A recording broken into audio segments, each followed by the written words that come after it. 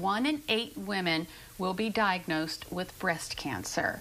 That's why people are coming together this fall to walk in the I Pink I Can marathon to support women supporting women. Tanya Pritz is a breast cancer survivor and joins us this afternoon along with Robbie Rafish, who is the organizer of the I Pink I Can. All right, so Tanya, I want to start with you. We mentioned you're a breast cancer survivor. Tell us about that battle.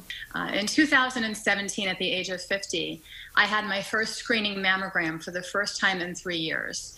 You see, I was more concerned with the effects of exposure to radiation than I was about getting breast cancer. I had zero family history. As a doctor of chiropractic, I led an incredibly clean lifestyle. I eat really well. I exercise, practice yoga daily. I have really very little stress in my life. I sleep well. So I thought that it couldn't touch me. And I ran into my radiologist friend at the gym, and she said, "It's been 3 years. Please come see me soon." And that was the day that my life changed. I went in for a screening mammogram, and she detected a lesion. And that very day did a sonogram and a biopsy. And within 24 hours, I got my diagnosis of breast cancer. But I am so grateful to be a survivor. And I love mentoring other women through the very difficult process of breast cancer. Yeah, and Robbie, that's really what Women Supporting Women is all about. It is. It is about free access to information, to mentorship, to things that maybe you don't even think about, like wigs, or hats, or a chair that you can sleep in when you're recovering from surgery. All of those resources are in one place on the Lower Shore, and they're free. So obviously it's been a crazy year for everyone, and especially for people trying to raise money. So you guys came up with the idea of having a marathon?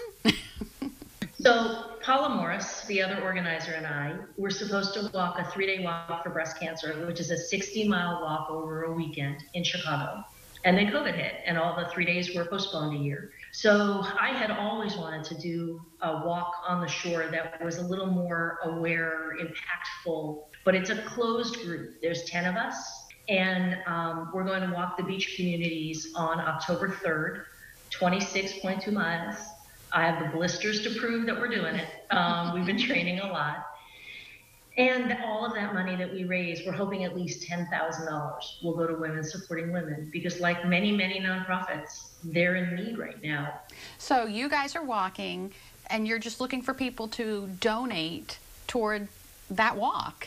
We keep saying the hard part is the walking. We're doing the walking. Nobody else has to take another step except to go to either ipinkican.org, or GoFundMe, or our Facebook page. Any of those routes will get you to the donation point. And if you donate $26 or more, and you would like us to walk in honor or in memory of someone, I always walk in memory of my mother, who, pardon me for choking up, passed away from ovarian and breast cancer after a 10-year bout.